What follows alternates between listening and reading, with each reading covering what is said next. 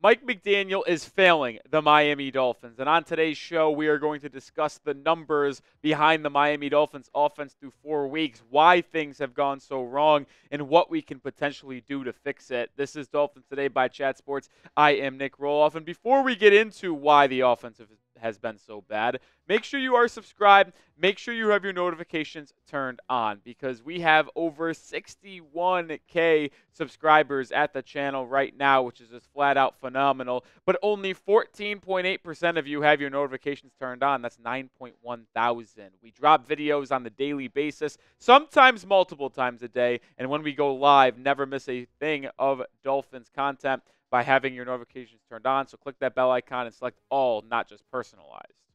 All right, when you think about this Dolphins season so far, even if you take out Tua Tagovailoa and his injury and him being out the past 2 weeks, if the Dolphins just had a below-average offense, I'm not asking for average, just slightly below average, so let's say ranked anywhere between 16 and 22, they would be 2-2. They really, really would. Because when the Dolphins' numbers start to come in through 4 weeks, they don't have a below-average offense. They have the worst offense in all of football. They are 32nd in scoring.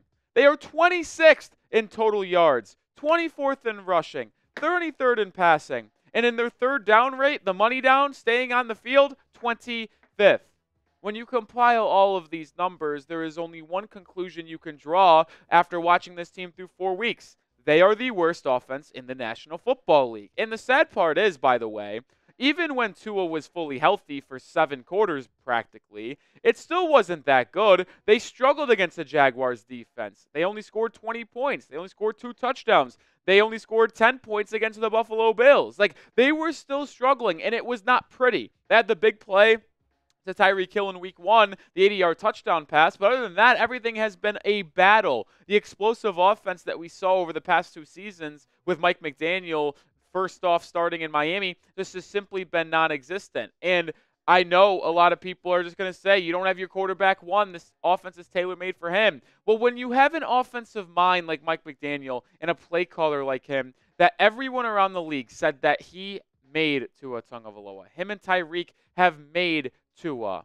Well, then why are the numbers so staggering without Tua for Mike McDaniel?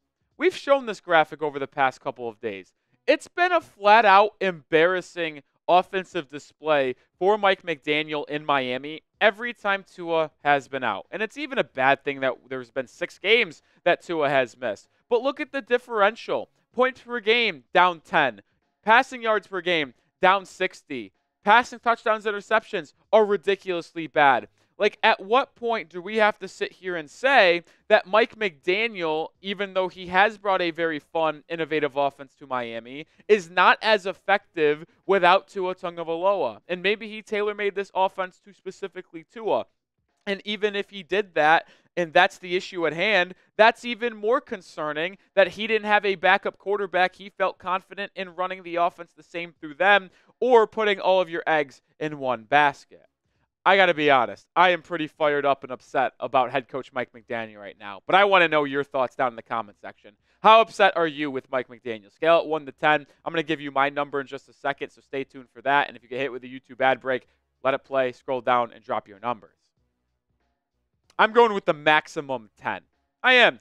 I could not be more upset with Mike McDaniel because I truly believed, and maybe I was way too optimistic, delusional, but I do think that he is a good enough offensive schematic coach and a play caller to have an offense, even without its starting quarterback, with the weapons you have in Tyreek Hill, Jalen Waddle, Devon Achane, to at least have a below-average offense.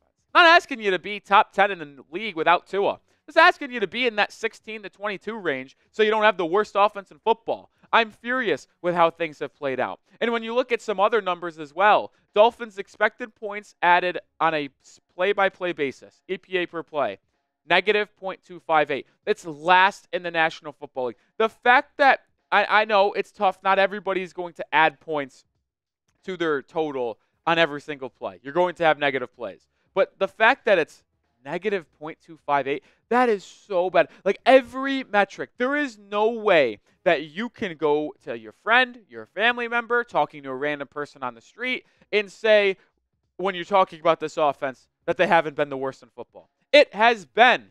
And I want to say this one last time. Last time I'm going to say it on today's show. I understand Tua is out. But when you have the weapons of Tyreek, Jalen Waddle, Devon Achane, sure, the offensive line isn't great. And you have a coach like Mike McDaniel, who is thought of as an offensive guru, offensive genius, and you have the worst offense in football, like, I am blaming Mike McDaniel, and he is failing this Miami Dolphins football team because the defense has played well enough to be at least 500 this season. They really, really have. And it's disappointing to see how the defense has been, left on a hook, I'm going to say. And we're going to show some of the numbers on the defensive statistics, coming up in just a second. And some of the numbers are not pretty. But I am here to tell you that it's because the offense has been unable to stay on the football field. And when you have the time of possession difference that Miami has had through the first 4 weeks where the defense is on the field significantly longer than the offense, it's just hard to keep opponents out of the end zone when you're on the field for 35, 40 minutes a game. It just simply can't happen.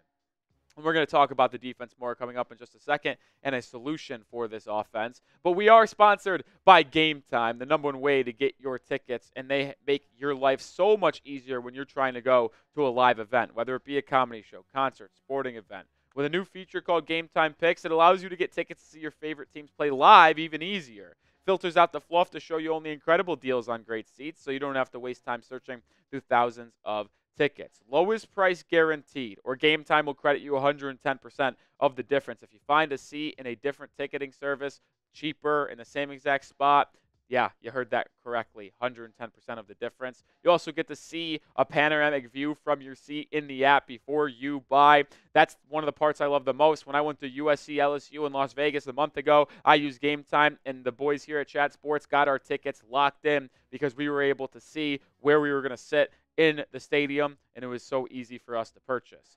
So take the guesswork out of buying tickets with Game Time. Download the app, create an account, and use code ChatSports for $20 off your first purchase. Terms apply, but again, create an account and redeem code CHATSPORTS for $20 off. Download Game Time today. What time is it? Game time. All right, let's flip it over to the defense now, because here are some of the statistics through 4 weeks in the National Football League. Yards per game allowed, 6th in the National Football League. 25th in points per game. Tied for 9th in touchdowns allowed. 25th in sacks. 18th in turnovers. And the most startling number to me, the third down rate. How often is Miami allowing their opponent to stay off the field or stay on the field? Only 23.8% of the time. That's first in the National Football League. So when the Dolphins get teams to third down, they're the best in the NFL at actually converting on that opportunity and getting them off the football field. And despite some of the injuries, Bradley Chubb is yet to play this year. Jalen Phillips left the game halfway through. Kendall Fuller missed this past week. David Long Jr. missed this week. Like, despite some injuries, this defense has impressed me. And I think some of those numbers you saw are inflated because of the offense not being able to extend drives and allow the defense to get an extended rest and time to make adjustments to opposing offenses and catch their breath. Like, that's where that points per game comes into play. Like, that number would be way down if they had more time to create adjustments on the sideline and catch their breath. Like, same thing with the sacks. Like, it comes into play when your offense can't stay on the football field and give your defense a rest. I love the way Anthony Weaver in his first year has been calling plays, and I love the way this defense has performed. I just wish the offense could match them halfway. You meet them halfway, guess what? You got a football team that isn't 1-3 and having the second pick if the draft was today. Got to be better offense. But grade the Dolphins defense. A, B, C, D, or F. Don't give me a rookie number, too. You don't got to give me an even. You give me minus, you give me plus. Right now, I'm giving the Dolphins defense an A-. I think they've been terrific considering the circumstances. But let's talk about how the offense could be fixed. Because if I'm going to come out here and call out Mike McDaniel and say there's issues and he's failing the Miami Dolphins, well, I have to come up with some solutions of my own on how I think there can be some upward trajectory for this offense. Well, number one, I think the Dolphins need to just simply run the ball better. I know, easier said than done, but that's one thing they need to do.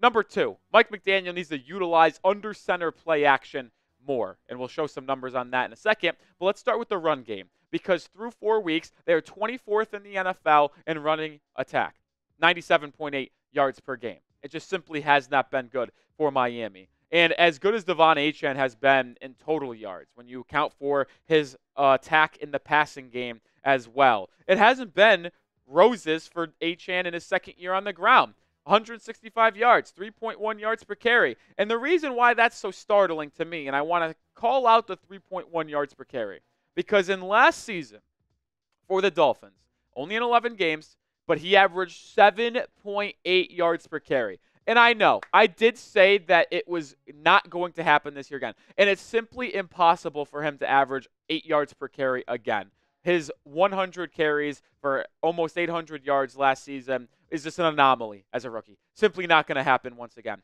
But I would expect Achane to run 4.7, 5.0 with his speed, his explosiveness. He should be able to create larger plays than this. And the Dolphins' rushing attack with Devon Achane has not been good. You look back at week 1 against Jacksonville, 10 carries for 24 yards. This past week, 10 carries for 15 yards. It has not been explosive. Why is that? Well, I think it's because you're losing 2 key pieces on interior of the offensive line. Think about last season's offensive line when they had one of the best rushing attacks in all football. Connor Williams, your starting center for most of the season. Robert Hunt, your starting right guard. Well, Robert Hunt's in Carolina, and Connor Williams, coming off an ACL, is in Seattle.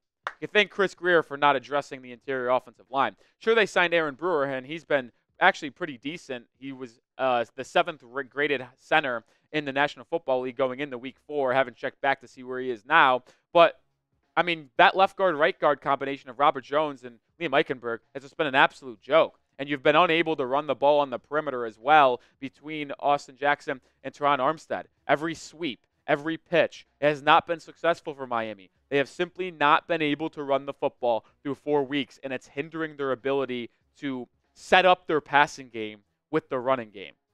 And that's a serious issue. But how about that second number I brought up and the second solution?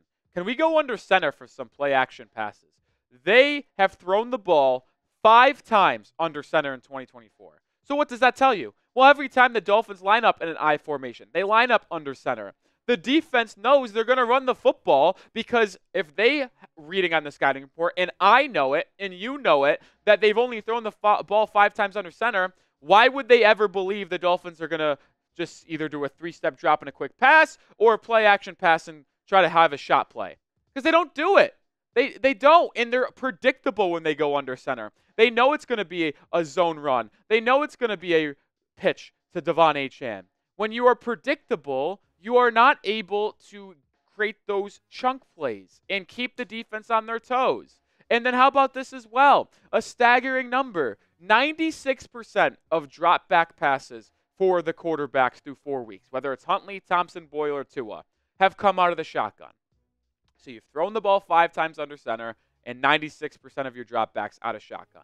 If you change that up, and even if the run game isn't as effective as what we have wanted, if you simply have one single back, I formation, doesn't matter, and you go back and fake a run, even if you don't run the football good, you are creating a split second of hesitation on the linebackers, where they can't, if they're playing a zone, take their step backs initially. They have to freeze. They have to stay there and either drive towards the football because they think it's going to run, or just hold there and hold their position, which will allow Hill, Waddle to get over the middle of the defense and get behind the linebacker. So your quarterback can do that play action, hit his back leg, and fire on the football. To me, I'm not going to say these two things are going to fix the Dolphins' offense, and all of a sudden they're scoring 30 points a game with Tyler Huntley. But can we run the ball more efficiently and then throw the ball under center more, utilizing play action under center? Because you haven't done it through 4 weeks, and if you start mixing it in, you're going to be harder to defend because you simply aren't as predictable. All right, that's going to do it for today's show. Make sure you are subscribed to the channel because, like I said, we're breaking down everything here. News, rumors, segments like this where we talk about Mike McDaniel and the offense. Make sure you're subscribed because we do a lot of work here at Dolphins Today, and hopefully I see you in the next video. Go Fins.